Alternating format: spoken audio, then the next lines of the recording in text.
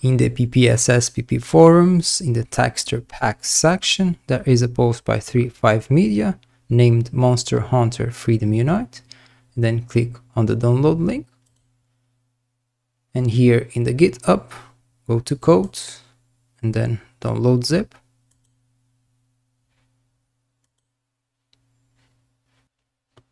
Now go to RetroArch and open RetroArch.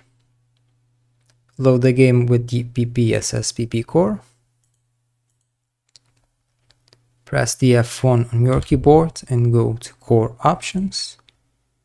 Go to Video, and here in the internal resolution, change it to a high resolution, or you won't see much of a difference in the HD textures. Then scroll down to Texture Replacement and turn it on.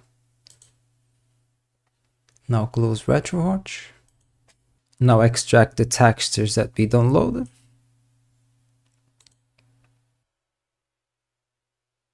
Then go inside of this folder and copy or cut the folder with the game ID. Then go to your RetroArch folder, go to Saves, PPSSPP, PSP, create a new folder here, named Textures, and then place the folder with the game ID inside of the Textures folder. I'll go back and run RetroArch again.